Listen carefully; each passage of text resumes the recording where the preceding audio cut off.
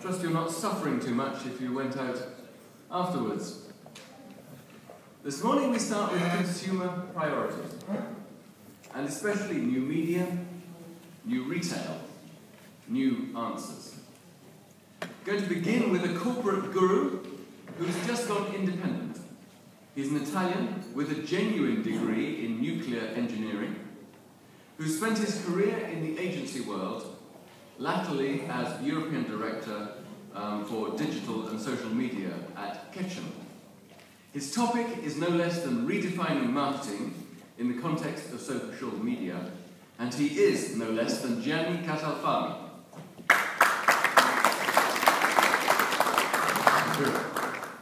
Thank you, Richard, for the introduction. Yes, what I would like to spend the next 20 minutes talking to you about is a topic that's probably my favorite, which is the deep impact that digital and social media is having on a lot of the things that I heard in the past day or so. And in particular, I heard many of you talking about the importance of the brand. And I think if we remember this word and going back to how you protect your brand, how you establish your brand, that's where we have the most impact. And I'm also asking you to remember the bicycle that you see there, because I'm going to coming back to the bicycle analogy several times. Anyway, let's have a look at what is social media. There has been somebody coming up with a very smart definition that says that every property in social media could be defined with the help of a donut, right? So if Twitter is about saying to the world that I'm eating a donut, Facebook is about saying that I like donuts. I don't think we have any Russians in the house today, so I'm going to skip my Russian, but we have some Chinese colleagues, so Huai Tian Chen means I like donuts. I'm getting there, I'm learning a little bit. Means I like donuts in Chinese. And that is because Brand, a social network probably none of you except our colleagues in China have heard about, has many more members in China than Facebook has. And so it's a very, very diverse and apparently complex world. Right? And this list goes on, and every day there is a new one, and every day there is a new addition. But there's one thing that all of those things have in common.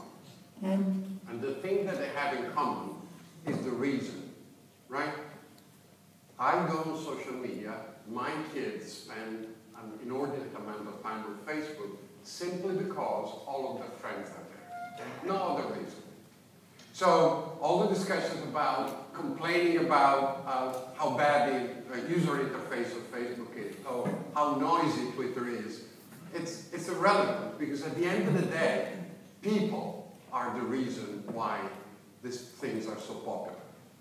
Now, that says that focusing on the actual how do I use Twitter, how do I use Facebook, is the wrong element, because that's relatively simple to master. What I need to understand is the human element that's behind that. Right? So if you hoped I was going to talk about technology, you're in the wrong place. You can leave the room and come back in 20 minutes, because I'm not going to talk about technology. I'm going to talk about what drives us to have those types of social interactions. Okay? So people, and let's go back to brands, because the relationship between brands and people have been a little bit like the one that I showed on the slide, right? Brands were talking, brands were deciding what to say, brands were carefully crafting the messages to position themselves, and more or less hitting people on the head, right? And if the message didn't stick, we repeated a little bit more, right? That was our solution. Yeah? A little bit more airtime, a little bit more ads, until it sticks, right? Now, there's two big changes that the digital and social media revolution has brought about. First of all, you see this little arrow here? Well, now there are 2 arrows. These people can talk back. Actually, all us can talk back, but our children are expecting to talk back. We may be surprised when a brand listens to us. Our kids are expecting this. There are some sociologists that are telling us that in 20 years' time, people will not do business with a brand that doesn't have ears, with a brand that doesn't know how to listen, right?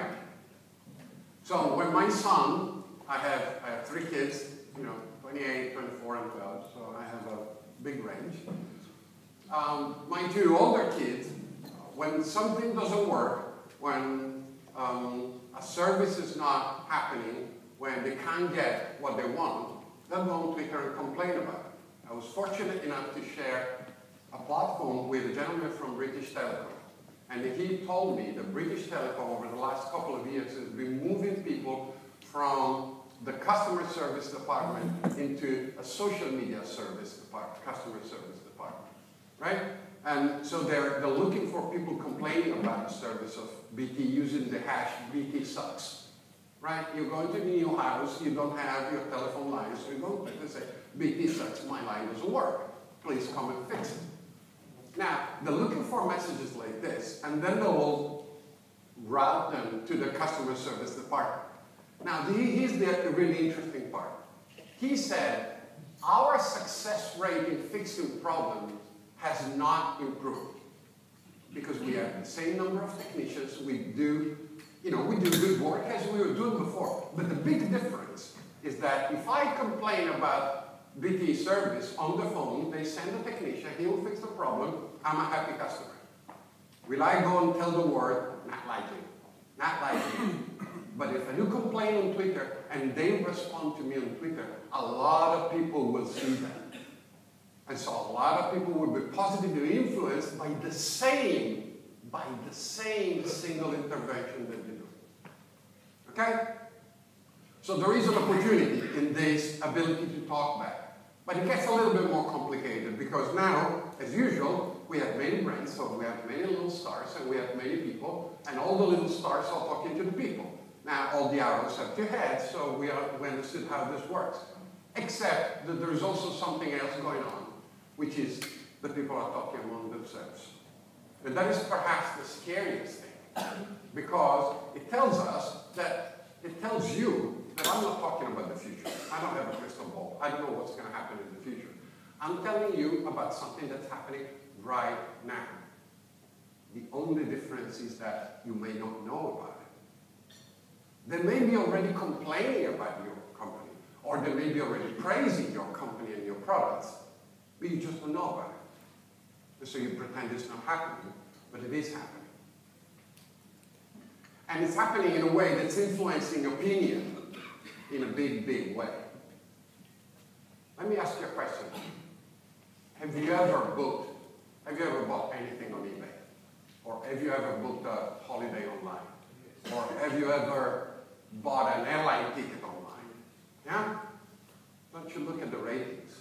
When you're looking for an hotel in Cyprus or in Venice, or, you look at the ratings, yeah, okay, this Michelin guide gives them 4 stars.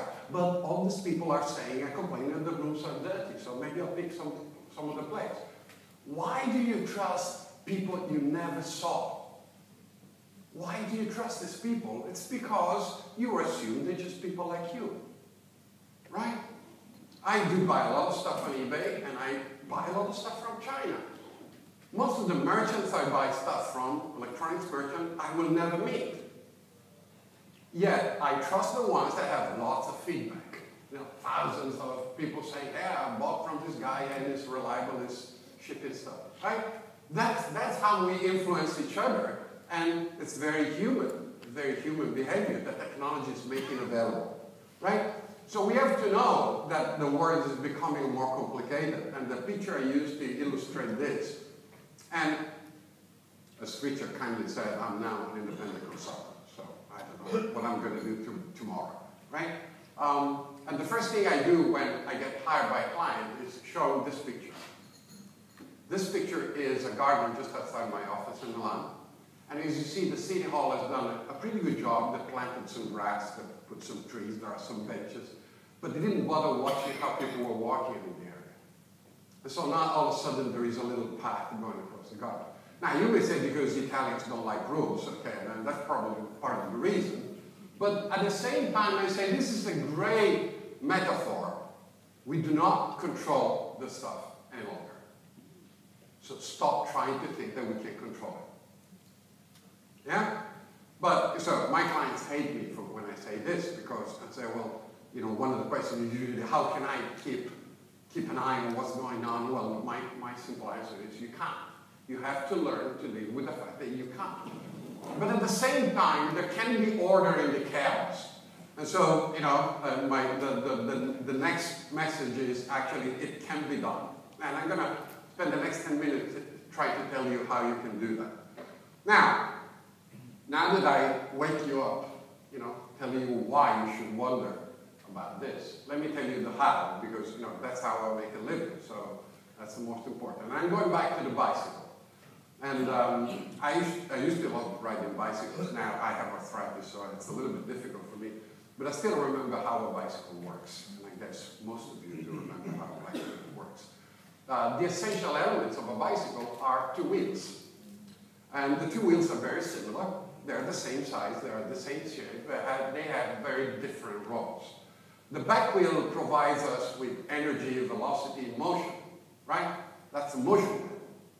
And so, in my analogy, this is how you do things, the mechanics side.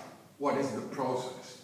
Even though I'm Italian, I spent a lot of time with Germans, sorry, Germans believe, and so my colleagues are saying that I'm a little too fond of processes, things that you can, you know, put into, you know, PERT and Gantt charts. Anyway, the rear wheel is about how it works, but the front wheel is even more important because the front wheel provides you with direction.